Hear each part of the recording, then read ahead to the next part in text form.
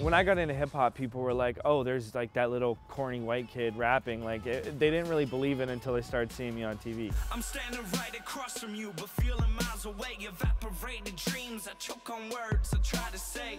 Just being an oddity in hip hop, being in Calgary, being white, being all these different things are definitely challenges, but I don't think that I would have succeeded if I didn't have that pushing against me. I just want to be completely honest in my music and have it be relatable so you feel like it's just some dude that you know and like you can totally relate to it. I don't want it to be glamorized, or I want it to be blue-collar music for people to listen to while they're working. For the future, I hope I get to a level where I can just live off my music completely and feed my family and just find success. CTV, proud to support the 2014 Lieutenant Governor of Alberta Emerging Artist Awards.